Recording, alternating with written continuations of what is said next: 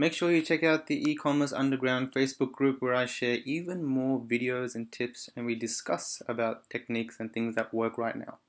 What's up guys, in this video I wanted to go through some of the emails that you'd probably get once you start to make some sales and you've shipped your order, but because it takes like 3 to 6 weeks sometimes.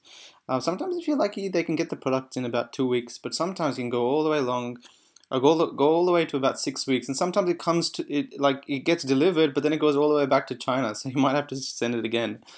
And what I normally do is, look, these are the types of emails I've gotten in the past. Where's my order, you scammer? It's been 2 months and I still haven't received it. Getting a little bit more polite. But generally, my response for all of these are the same.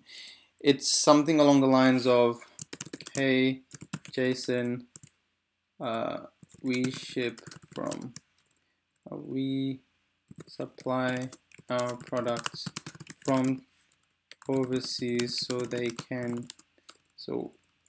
we can sell them at the best price to you.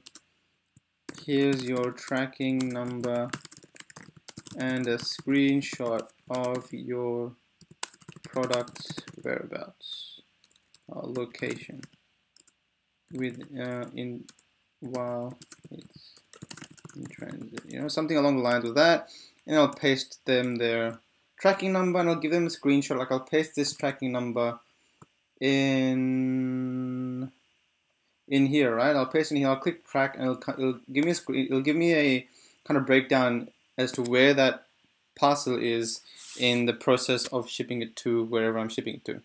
And after that it kind of quietens down, and no matter how angry my customers have ever gotten, I've always just said, hey look, it said 4 to 6 weeks, sometimes longer. Here's the shipping details, and one email and they'll disappear for another 1 or 2 weeks. Generally that's what happens. Worst case scenario, what happens is your order gets sent back from their address all the way back to China, or they get a broken product or whatever it is. And in case like that, I just take the cost. I sell 100 products, maybe 5 of them come back faulty, or 5 of them get returned back.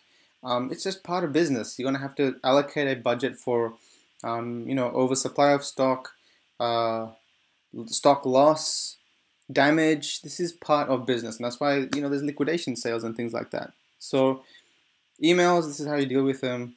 Don't freak out. You're not going to provide the best service for every single person. Even if you're like Apple or someone that has the best service in the world, you're still going to find haters that just have a really difficult personality.